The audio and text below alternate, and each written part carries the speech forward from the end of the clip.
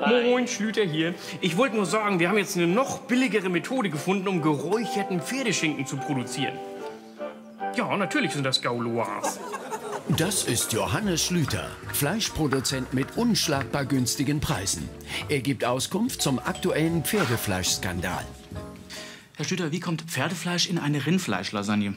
Naja, also Pferde und Kühe kann man halt total leicht verwechseln, ne? Ich meine, die sehen gleich aus, die machen die gleichen Sachen, sind beide lecker.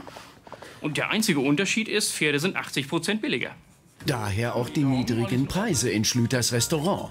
Der Pippi-Langstrumpf-Kinderteller Kleiner Onkel kostet hier nur 1,99 €. Du magst doch Pferde, oder?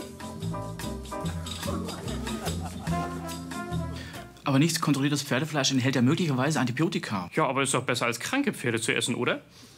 Schlüters Pferdefleisch ist fast überall drin. Ob in Gaultaschen, Stutenbrust oder Wieher-Schnitzel. Da wird das Pferd in der Pfanne verrückt.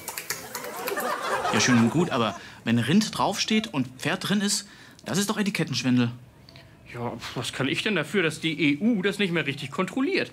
Ich meine, meine Konkurrenz schmeißt wahrscheinlich überfahrene Dachse in die Lasagne und keiner merkt's. Und da muss ich doch preislich irgendwie mithalten. Bei Schlüters Vater waren die EU-Kontrollen noch strenger. Hallo? Guten Tag, hier spricht die EU. Mischen Sie Pferdefleisch ins Essen? Aber nein.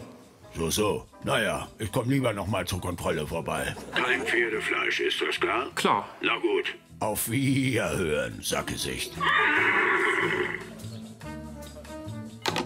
Tja, aber seit den 90ern macht die EU nur noch irgendwelche Stichproben und den Rest von meinem Fleisch soll ich selber kontrollieren. Mal ehrlich, wenn ich Kontrolleur sein wollte, wäre ich Schaffner geworden.